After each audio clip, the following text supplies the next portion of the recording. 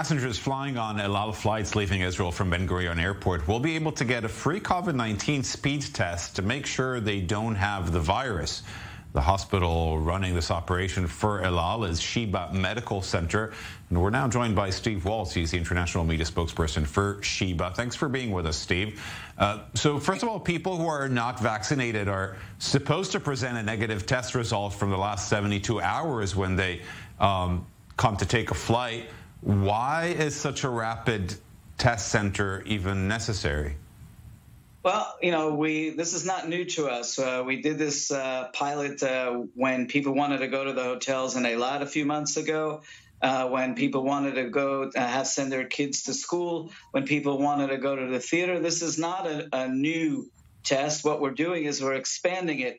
And as you know, there are many, many people who have either been vaccinated once or those who haven't been vaccinated at all, those who might be producing certificates that are suspicious.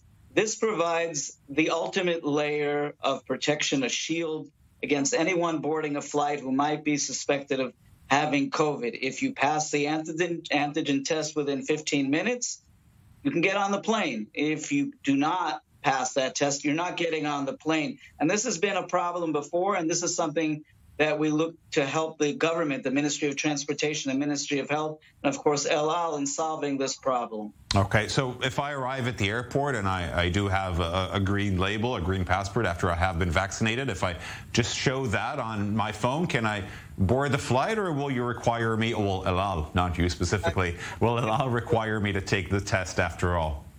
Who would determine? I guess that's what I'm asking.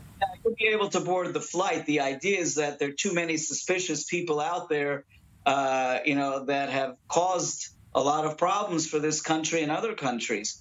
So what we're doing is we're trying to stop any flights from leaving. In terms of today, we're talking about El Al, which we're working with, in preventing any possibility of falsehoods or people who, are suspected of not producing the proper certificates, not having more than one vaccine. The idea is to provide the ultimate protection. And I think the time has come to do that, especially since we all want to live a normal life within the realm of this pandemic. Okay. Who's financing this? Is it a government initiative supporting El Al, or is it El Al itself? This is in conjunction with the Ministry of Transportation, the Ministry of Health. Remember, Sheba is a government hospital. Therefore, it is at the behest and the beck and call of the government of Israel. So whatever ministry asks us to help, we step in and help. Okay. Steve Walsh from Sheba Medical Center, thank you so much for finding the time to talk to us today.